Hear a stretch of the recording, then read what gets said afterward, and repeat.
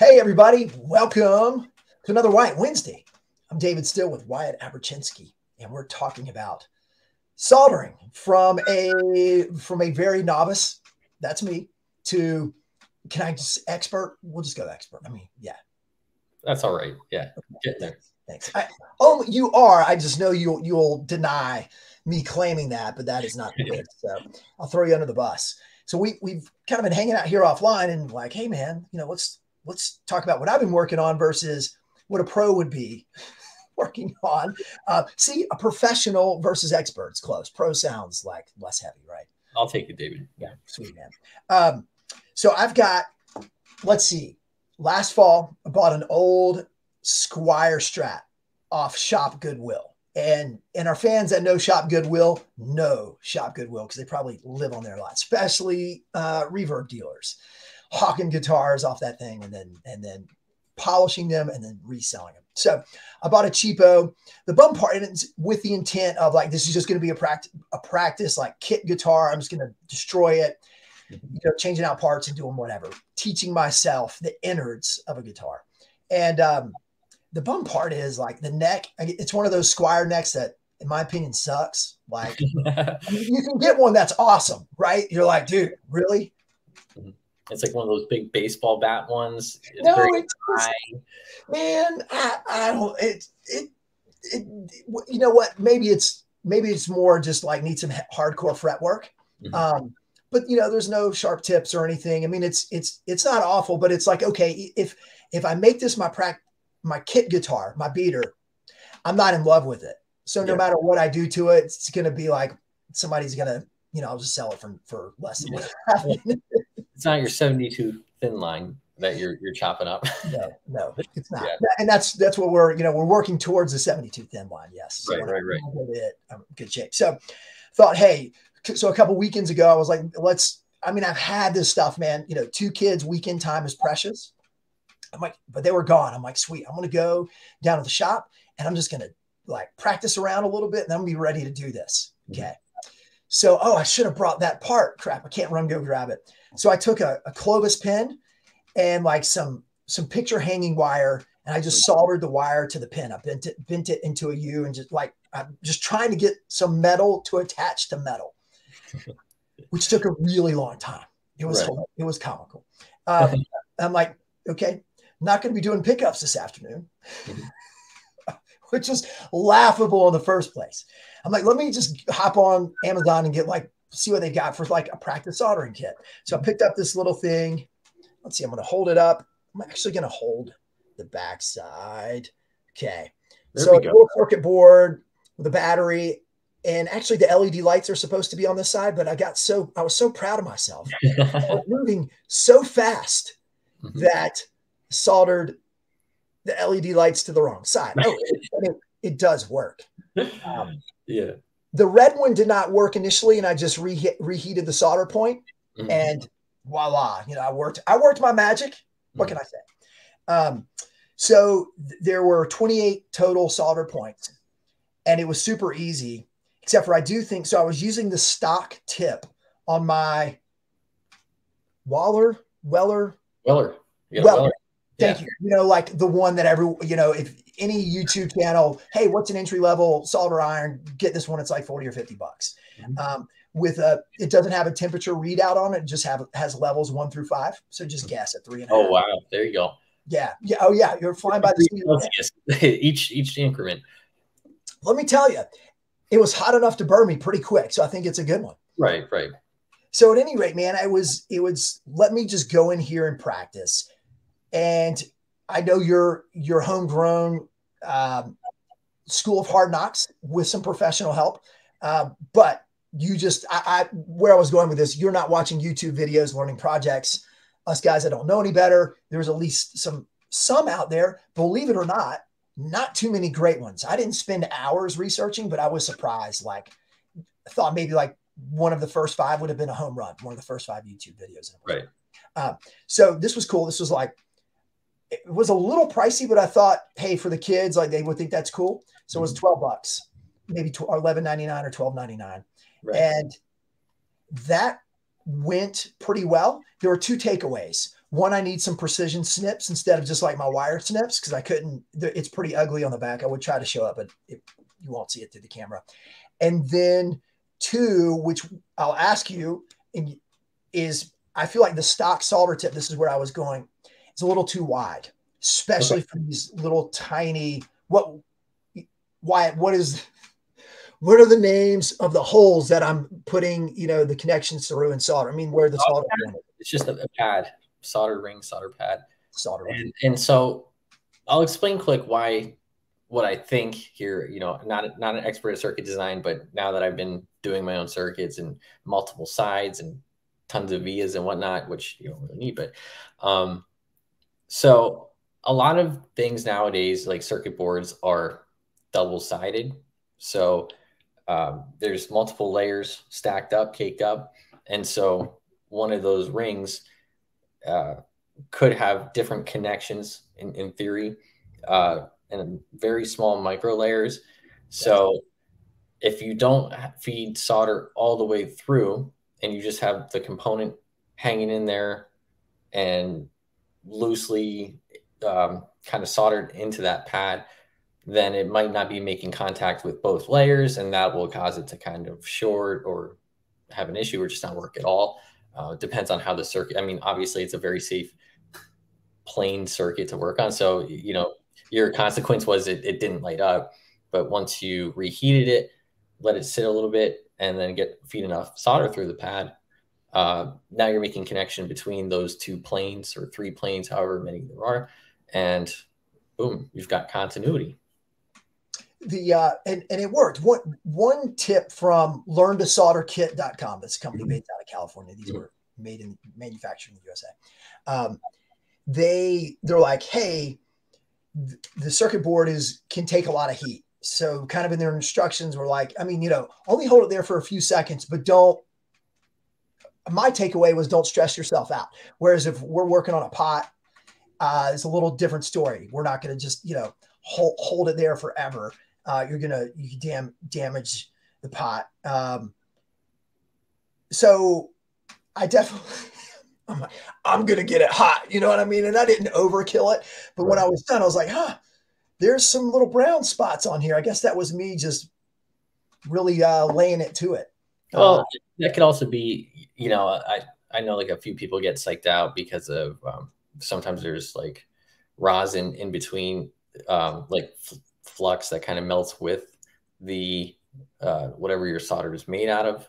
I use personally, my shameless plug, everybody, lead solder. It is not that dangerous for you. By the time it melts on the tip, it's evaporated, and it's still probably bad in the state of California, but basically, it's just like the skin contact and stuff. It's not healthy, but use a fan, be safe. Totally missed what the heck you were talking about because I got so heated about because I can't stand non-leaded solder. Oh, well, yeah. So just the little brown spots. I was wondering if I was overheating, right. And in fact, they're actually on the front of the board. Mm-hmm. I mean, I don't expect you to see it, not on the back, because the front is light colored. So it's white. And so I wasn't paranoid, like I'm training myself bad. Like the contact, there was too much contact. The length of contact between the iron and the board was too long. It actually went really quick. So I did all of this in a little under 15 minutes. Mm-hmm. Not that everything's super pretty, but it's not crazy ugly. What I instantly found a respect for, which I didn't know, is having everything like straight and level and pretty. So my LED lights are like a little crooked. Because I planted them in there, bent the wires back. I'm like, yeah, that's not straight, but you know what? It's good enough for government work. Yeah. So I rolled with it, but there's clearly an art to having everything square, parallel, perpendicular. There is a lot of work there. Right. And I don't know, it depends on the application. So like with boutique pedals and amps, we, in the community, we take it like extremely serious that, everything is uniform. And even when you're choosing like component selection and whatnot, that even like colors to shapes match, there's got to be like a geometry to it, especially if you're bending like bus wire. around in like an amplifier, boutique amp, or for pedals, a lot of guys like to do the 90-degree bends and have all the little components attached to the bus wire, whatever they're doing.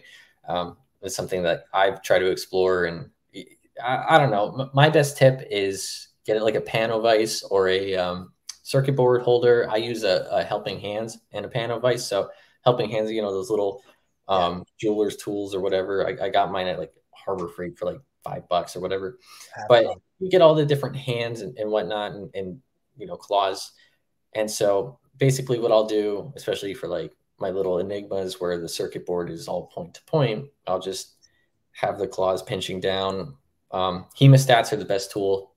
Personally, I think hemostats and little lead cutters, keep them sharp. Don't be cutting like strings off with them. Keep them specifically just for that application of cutting lead and wire. Those are my two most used tools in soldering. And then obviously a pneumatic like soldering pump. They have automatic ones, they have manual ones. It depends on how intense you're going, but touch and go. That's my number one tip. You know, when I started, I was like definitely super timid. I made all the rookie mistakes from using too little heat to using way too much heat, and you know, not even shying away from it. Like I've wrecked Marshall amps. I mean, there's some amps that, like your board, you know, you can keep it on there, scorch it, right? Depends on the material that you're using. But some amps and some pedals have like very, very thin layers coating the traces. So if you have just a little too much heat coming off and the pad and lead connection are very, or trace connection are very thin, chances are it's going to lift off. You're left with either, you know, a silhouette, or in best case scenario, your trace lifts a bit. You can cut that and then jump it, you know. Got it. Yeah. Super undesirable, but it happens, especially in like critical repairs for not necessarily like music applications, but like cell phones, laptops, TVs, and appliances and stuff where you're working with smaller like microcontrollers and more sensitive chips. Not really so much in, you know, maybe power amps, but not so much in amplifiers. But I've been there and I've done it. And basically the way I got good at soldering and kind of judging what kind of heat, what kind of tip I'll use is just through repetition practice. It's kind of like golfing in a way. You know, you can select the proper club for the proper distance or whatever your situation is. But per your Weller, I use the thinnest tip possible. Okay. You know, I feel like I was using a baseball bat. Yeah, I know what you're talking about. I couldn't get into the soldering. I'm like, good Lord, dude, these things are big. Yeah. No, and there are times where you need stuff like that. I have like currently I'm using a kit from Amazon that I asked for Christmas. And it is a hot air, like for surface mount components. So like doing pedals that are going to like rework stations for like Electro Harmonics is a company that uses all surface mount components. Or double-sided MXR, very technical, tricky stuff. And then my other side of the station is, you know, my manual soldering iron with an adjustable heat. The only weird thing is it's in Fahrenheit, not Celsius. I'm used to working in Celsius. So when I was turning it on initially using it, I was using it about like 400 degrees less than what I'm normally used to. And all my solder joints for like a month and a half were cold, you know, on pedals, on like client stuff. And it wasn't until like one of my tech friends caught one of my pieces and he's like, give that a tug. And it was like cold solder joint, like yanked right off. And I was like, no. So I crank it up to the almost the max heat. And generally it's bad practice for the reason that you're going to, you know, wear the tip out faster. So to your point about changing the tip size, I use a very small, precise like a needle tip, Yeah. its tip's already dead. Like I need to replace it, and it's only July, so 5 months, 6 months, I can see like the difference in using it. Initially, I was very precise, and now it's like solder will like group up on the more towards the base of it, and so you can start seeing, oh, it's wearing out. And so it's good practice to always have like a couple different ones. I use the chisel tip probably like the second most. Okay. It's kind of like a Sharpie or a highlighter tip. Yeah. And that's perfect, I think, for like, the amplifiers, bigger components. And I don't know, it just gives you more control. So you can pivot because it's got a sharp angle. So you can kind of twist and pivot, kind of melt solder in ways that you want. I guess my other big solder no for the audience is don't melt it on the tip and then in. Like, I don't know why people do that. It's science, David. It's science. You want to melt, or well, you want to heat the surface. You wet the tip, a little bit of solder because liquids, conduct heat faster and transfer heat faster. So, a little bit of the wet tip, put it on like your metal. So if it's a potentiometer, what I like to do is scuff it up a little bit, use a jeweler screwdriver or something and create some tooth because it's too smooth, right? Initially in factory, it'll, so you can use a sandpaper or whatever, wet the tip, get it on the pot, right? Heat that up. And then from an alternate angle, start introducing, your lead of solder onto that hotter surface. And once the surface is to temperature, then it'll just smoothly glide right over. And I've only taught 2 people how to do this, accurately, my friends and whatnot. And, the first instinct is just goop it on and then just like plop it on. And one never really does anything. It's just going to bead and fly off. And 2, it's going to make a mess. It's going to make a smoky, yucky mess. You always want to keep the tip as clean as possible, constantly cleaning off with a compound, sometimes in with like the Brillo pads. And just take your time with it. My mistake when I was lifting traces off of $3,000 Marshalls and Mesa Boogies when I started, trial by fire. Dad said, go. And I tried to watch what he did, and then I tried to do it. And I was ruining stuff left and right, but eventually I got it, and it's just about heating that surface, getting the necessary heat, introducing that solder, boom. And that's really like my big how-to. I love it. I think what we'll do is, go ahead, David, and then we'll. Well, I was going to say is key takeaways: hemostats. Yeah. Right. A chisel tip or a pin tip, depending on the application. The helping hands, which I had helping hands, and they were definitely helpful. Yes. And you had one other key point in there. Well, of course, your lead based solder wire, but and I saw some comments on it, the recent post about it, and shiny is good.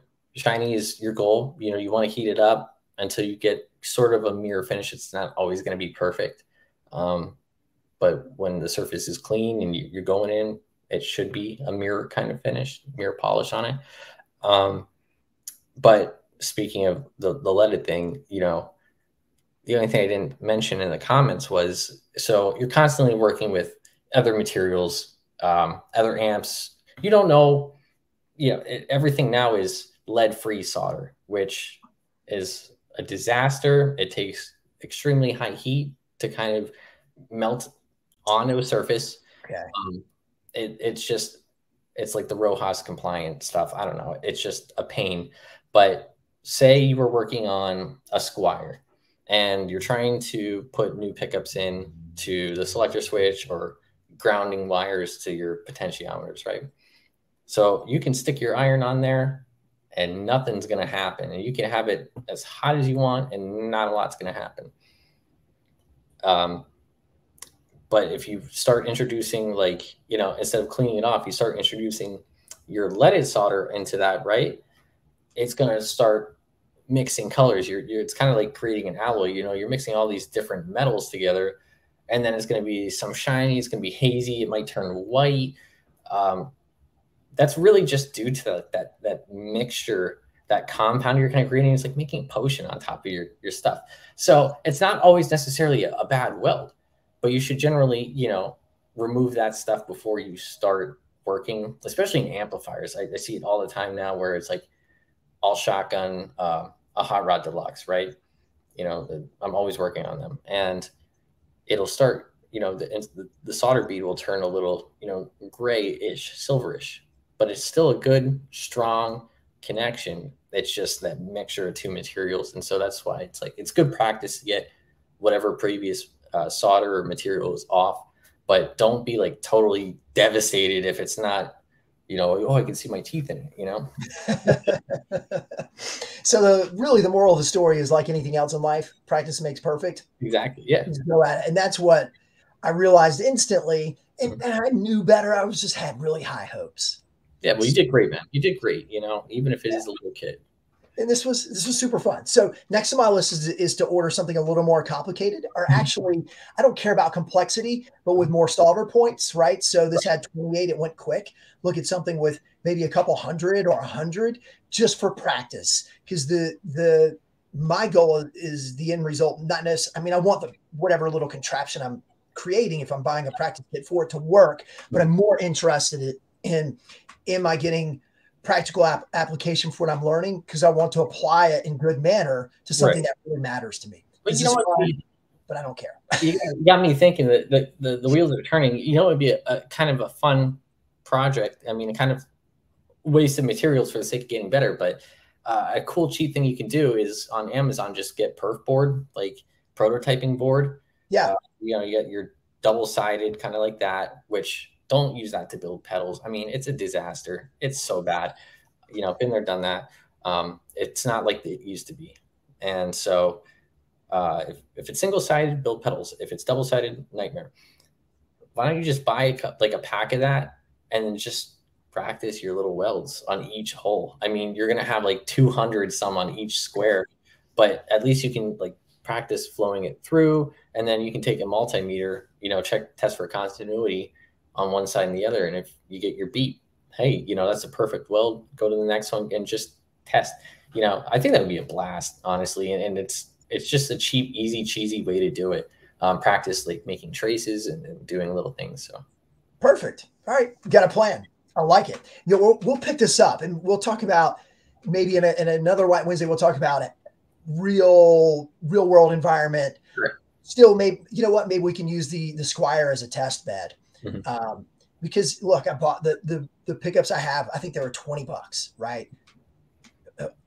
You can imagine where they can. I mean, who knows where they're coming from, and we'll see if they actually work. But the whole point was just, let's go through the exercise on something that, if it's a bust, I don't feel bad, and I didn't lose a ton of money. I would certainly be outside. And I'm confident I'm not going to absolutely destroy it. But if I did, it's not the 72 thin line. Yeah. Sweet, man. Well, dude, thanks for your time, Wyatt. We'll call it a day. Hey, everybody, thanks for watching. And leave us a comment, ask us a question. Of course, subscribe, hit the like button. We appreciate it all. And we look forward to doing more of these, man.